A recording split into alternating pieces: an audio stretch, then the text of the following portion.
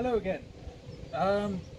Hopefully you've seen the first time when we done the twin mix of some hotline mortars.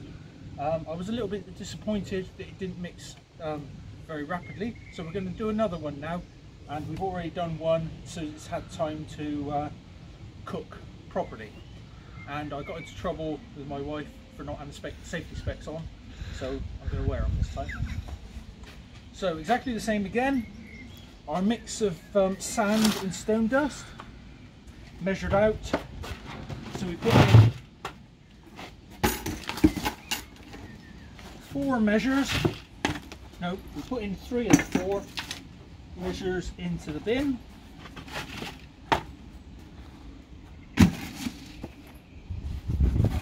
And the sand is slightly wetter this time, which is partly what the problem was. The mix did work out well once it was left a little bit longer. We were just in a rush to make it look good on the camera, which didn't work. So there we are, we have the hole. We put our bit of pipe in the middle. Cap it off. Put our measure of quicklime, minding we don't breathe the dust in.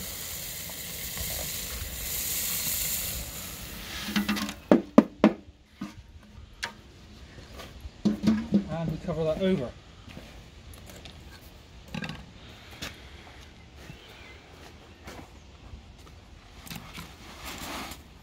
Like so.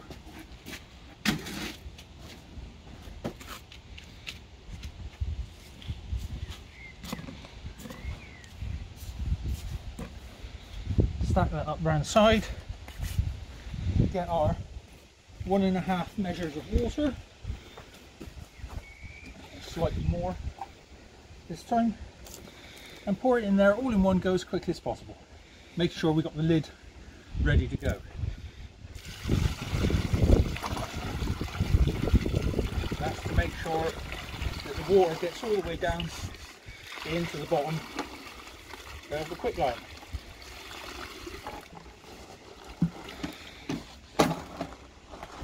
That's good.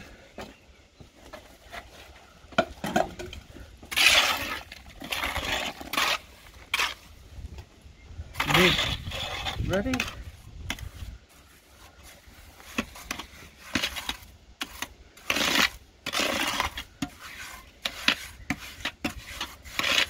That's a bit better. There we go. And we put the lid on.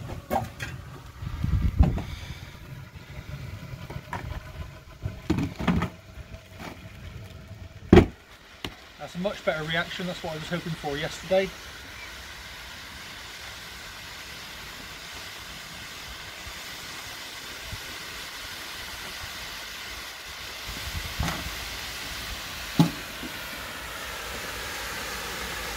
We found that the metal lids on the dustbins don't seal very well and the water runs off out the sides. So you need either a plastic lid or a board to put over the top. And whilst that's cooking, here's one that I've done literally 20 minutes ago, and you can see that's swelled up and popped quite nicely, and it's blowing bits of quicklime up through, but those all started off at about 4 mil, so they've already started expanding. They look like lumps of gravel, but they're already soft. Alright, and it's nice and hot, but you want a little bit of water just on the top. And again, we mix from the top down because we don't want to let the heat out too quickly. We want to keep it trapped under the wet mortar.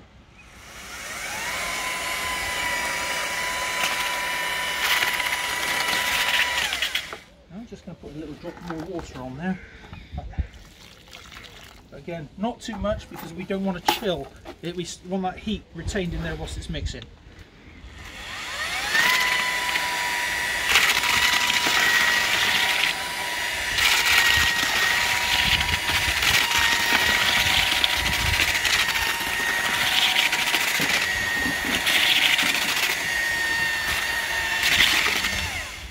That still looks a little bit dry.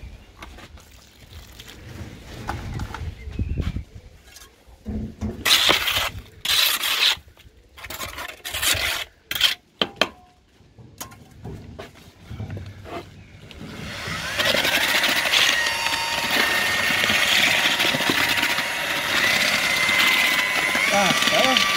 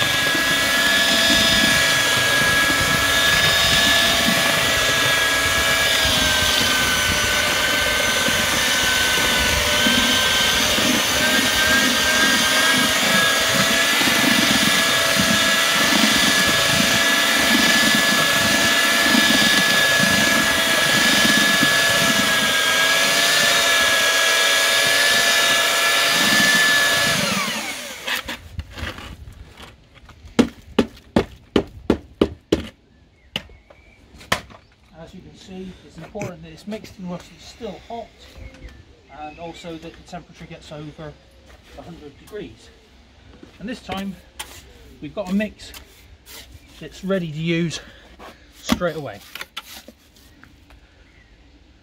Yeah, lovely and sticky as well. Right. Okay, and that's it. Thank you, and thank you to James for camera work.